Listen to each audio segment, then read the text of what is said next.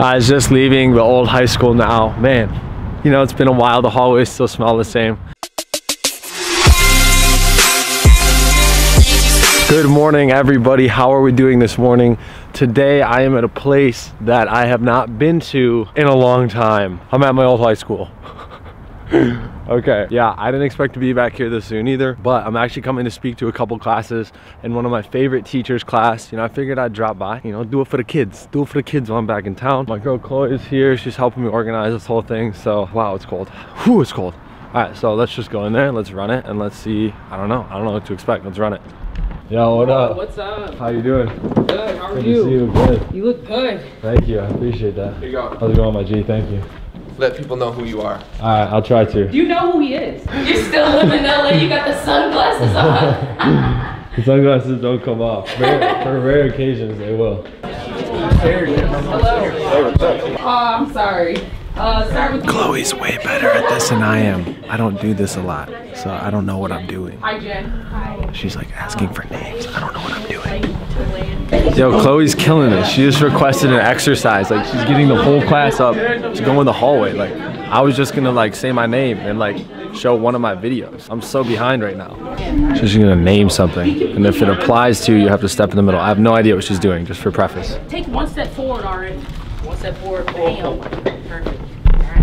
So the last one that everyone stepped forward for was, if you want to live somewhere other than here, step forward. And everyone stepped forward. I don't know if we have to change this or what. I don't know. We gotta help. We gotta get back right now. Everyone stepped in the middle, and that question was, step in the middle if you've ever doubted yourself. You can't do anything. Everyone stepped in the middle. This one's for you. All right. Step in the middle if you know or you heard about Kade, Speiser on. Let's go! Let's go. 4 people. Let's go. I have not made it yet. It is okay. That's fine. That's fine. That's totally fine. Okay, hold on. Step in the middle if you know who Nathan Speiser is. Yeah. Ah, damn it, man. My little brother made it. Every time, man. Nathan always wins. Every time. So basically, I'm gonna tell you my journey about how I made it out of Jackson. You're probably thinking, I ain't got the money, I can't get out of Jackson. I don't know if I want to go to college. I don't know if I want to just work a job. But I'm telling you guys, if you want to do something, it's so possible. I'm a girl that comes from Jackson on the south side, 304 East Addison, by the King Center. I come from a low-income family background. I didn't even know that I could actually go to college. I said, what am I gonna do? But what I did was I found my passion. Find that thing that you're passionate about, and it will take you out of Jackson if you just believe.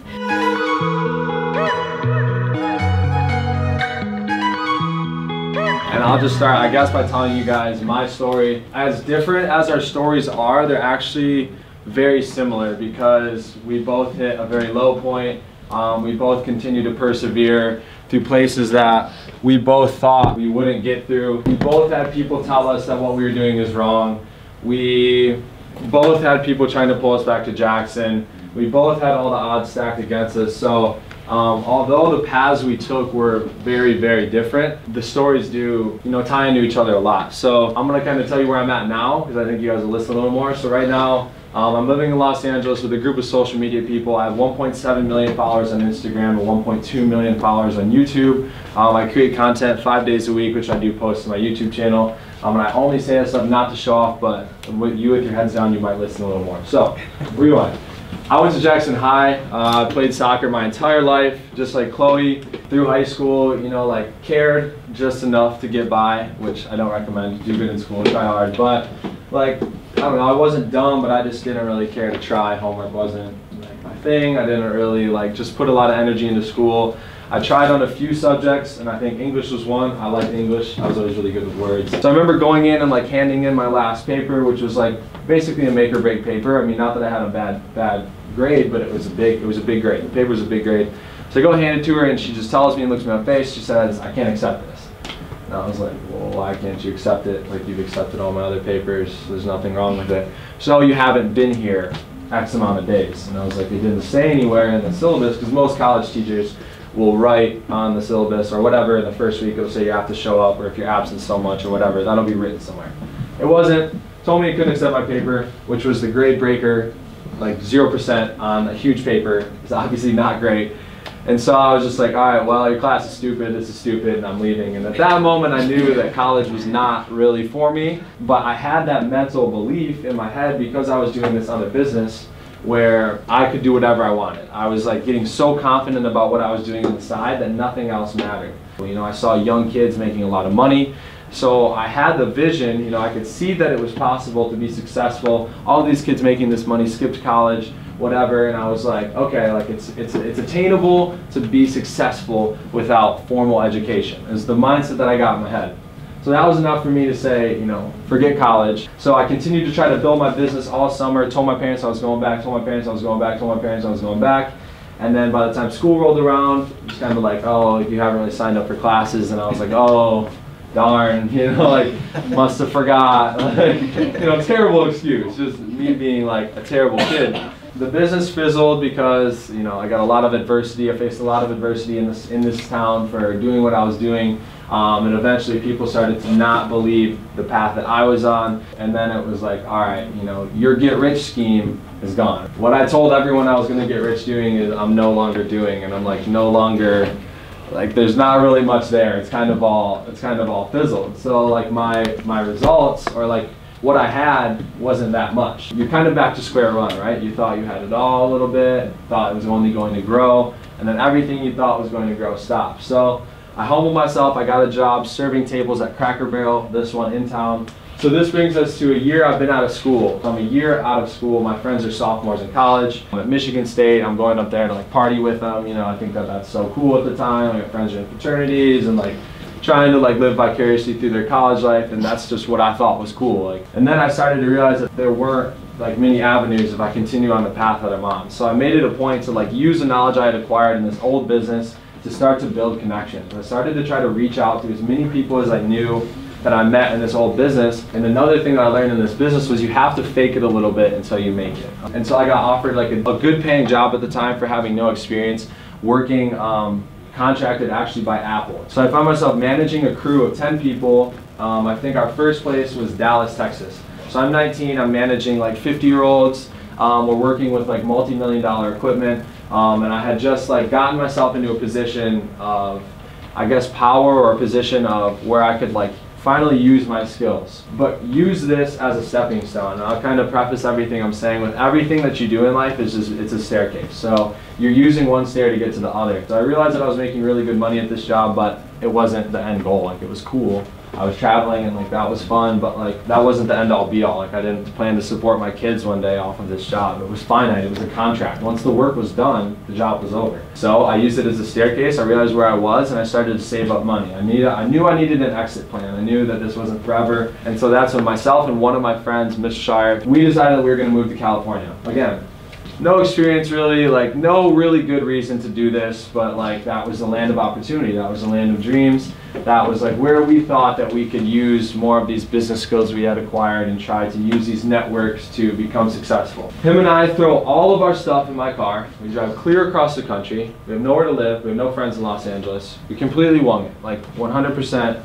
Had no real reason to be there other than the dream, other than like the confidence in our heads that we were going to make it. Like, we knew that if we got to LA, no one was going to stop us. We had this incredibly strong depth of vision. So we make it there, we're feeling good, we got money in the bank account, we get to California. The apartment we get, the only reason we get this apartment is because they let us move in that day, because we didn't have anywhere else to go.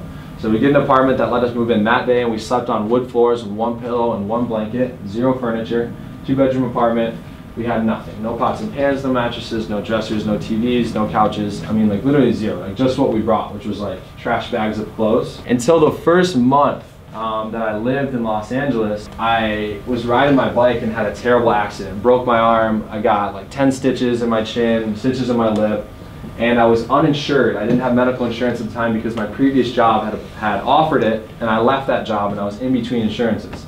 So that big bank account that I was so excited to have went to zero because I would refuse to go in debt. So that brings me to rock bottom, like complete zero. So I have this apartment where I have to pay $800 a month to live. I'm in Venice, California, and now I'm injured and I have no real skill set. My resume is not that strong. I have no money, and it really is not looking great. Like, I'm just like, damn, like I literally have nothing. Like, I'm in California, which is cool, but I can't really pay for where I live. You know, I don't have resources to do really much of anything. I had a credit card, which I ran up to the max. Terrible idea, don't ever do that. At a very young age, it's an awful idea. And then that's how I survived rent for a couple months. And then I asked my grandparents for 1 month rent. That was only help. I couldn't even come to like ask my parents for it because I was so embarrassed. So I didn't even ask my parents for money. I asked my grandparents, who I don't even know if my parents ever found that out, for 1 month of rent. And that was the month that everything kind of changed for me. My buddy who studied film at Michigan State moved out. I started to help him on film projects. We started to travel. I started to get good at using cameras, which previously I'd never picked up before in my entire life, besides a GoPro when I was snowboarding when I was little. Other than that, I'd never used camera. I started to get really good at doing camera stuff, started to get really good at editing. We're starting an application, a social media app. The idea was to divide genders. It was going to be called the Locker Room, and there was going to be a guy's locker room and a girl's locker room, and this was going to be the next big thing.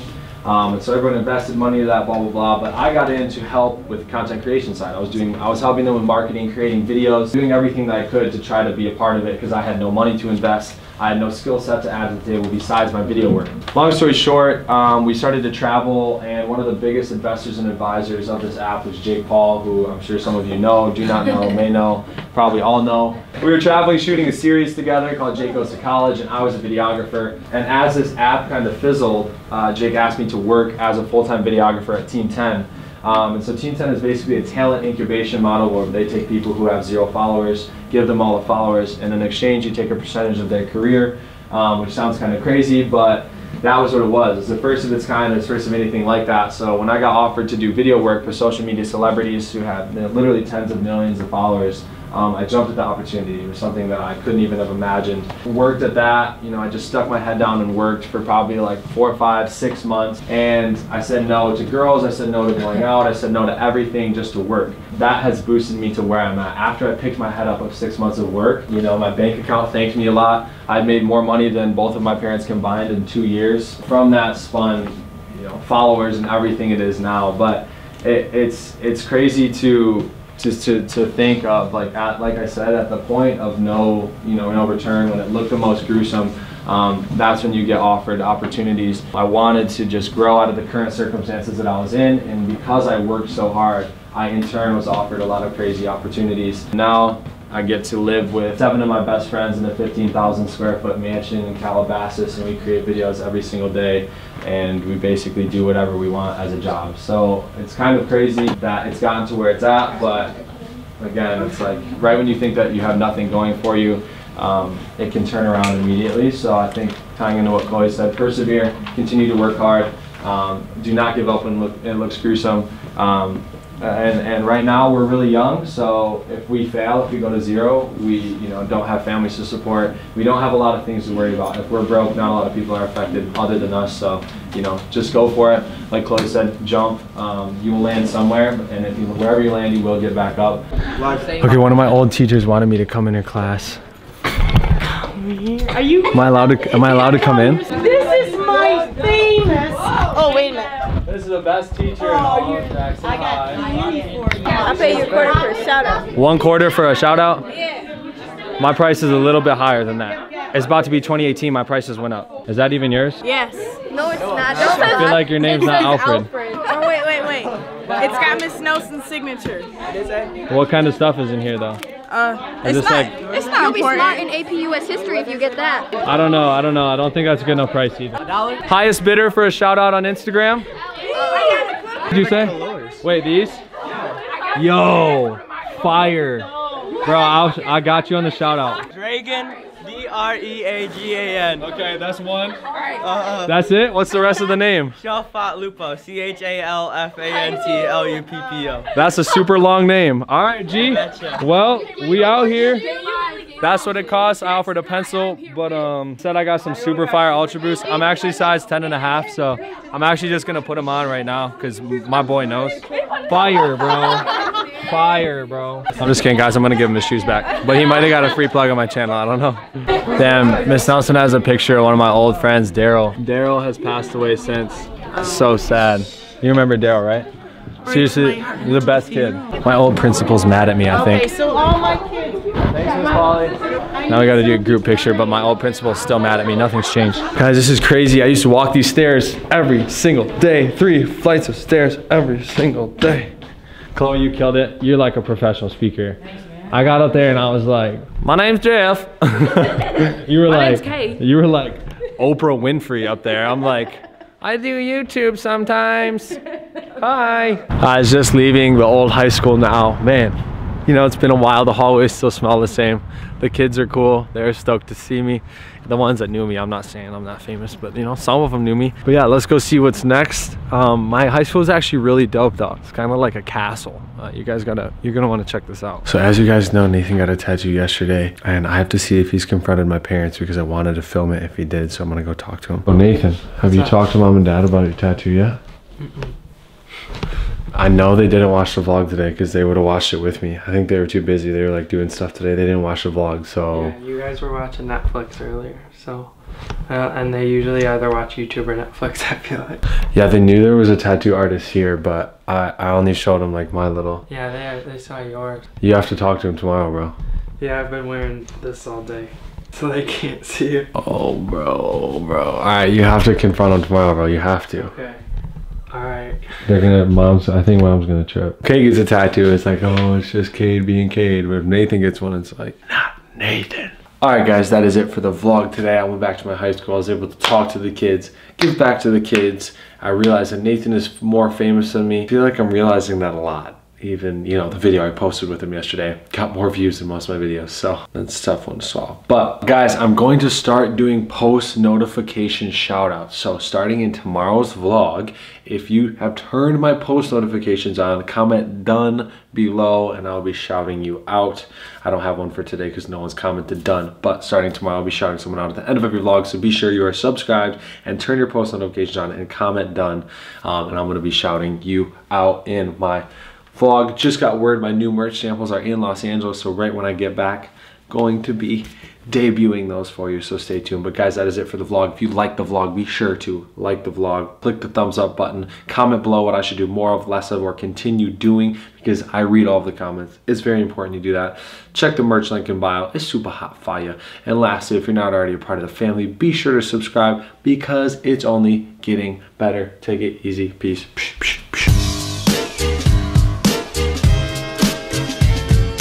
They expect me to do dumb shit, but they don't expect you to do dumb shit. So